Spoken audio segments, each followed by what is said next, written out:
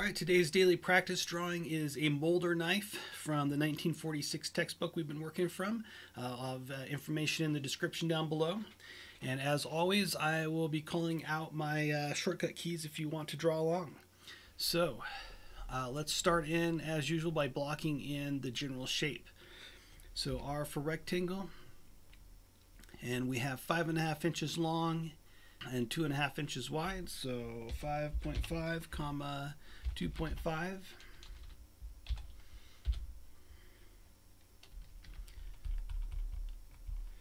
Alright, P to push pull, and we're going up 3/4 of an inch.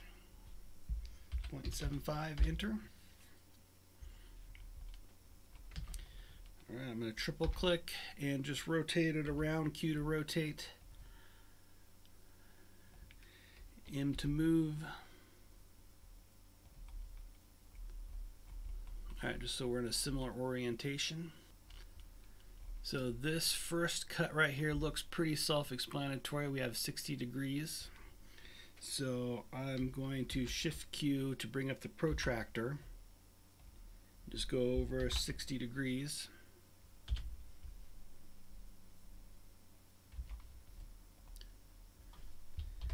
Except I need to come up from the bottom.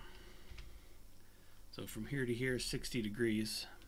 Alright, L for the line tool. P to push pull. Alright, so now let's spin around here to get this angle in over here. So I'm going to R for a rectangle. Right arrow key to lock on to the green axis, and basically I'm going to make a cutter here. So make it bigger than what I need just to make sure I have enough room. Alright, and triple click, Q, and then we got to swing it in 60 degrees. 60 degrees. So spin back around here. So that way I got from here over is 60 degrees. So from here over is 60 degrees.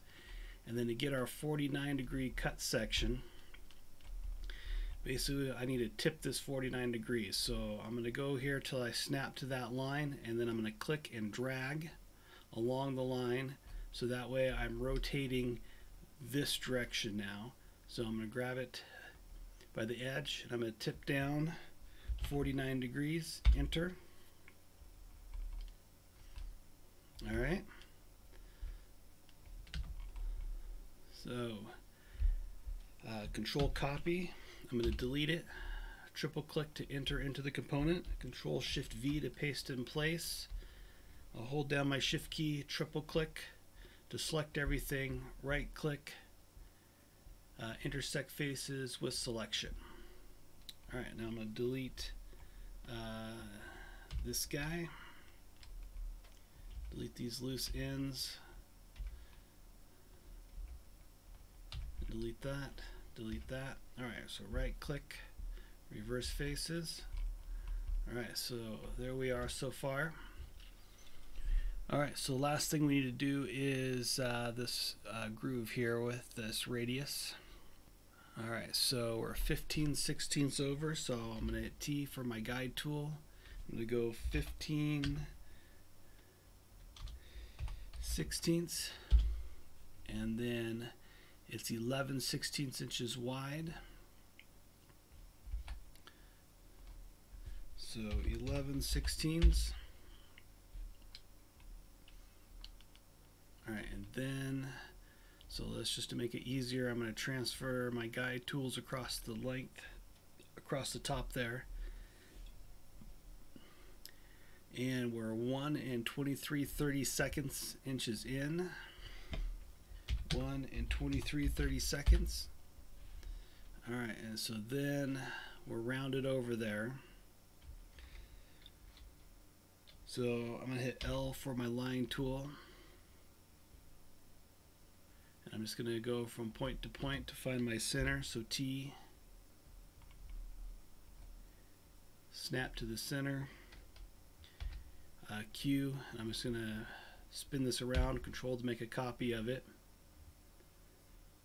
Okay, so now C for circle. Alright, and then I'm going to M to move, control to make a copy. So this is, no, what am I doing? Control Z, I want to move this guy down. M to move. So that way we cut this section away. Delete, delete, delete. Delete these extra parts we don't need. L for the line tool. Alright, so now I've drawn this on the outside of my component, so I'm just going to select it all by triple clicking, Control copy, delete, double click to enter the component, Control Shift V to paste in place, P to push pull, and cut it out. Grab my E, Control to toggle on soften and smooth.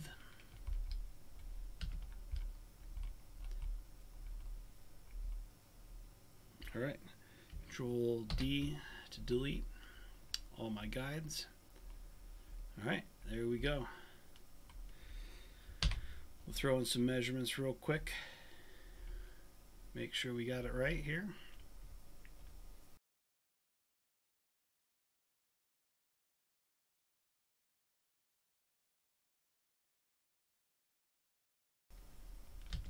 Alright, there we go. It was a little bit more trickier than it appeared to be with this weird angle on the end.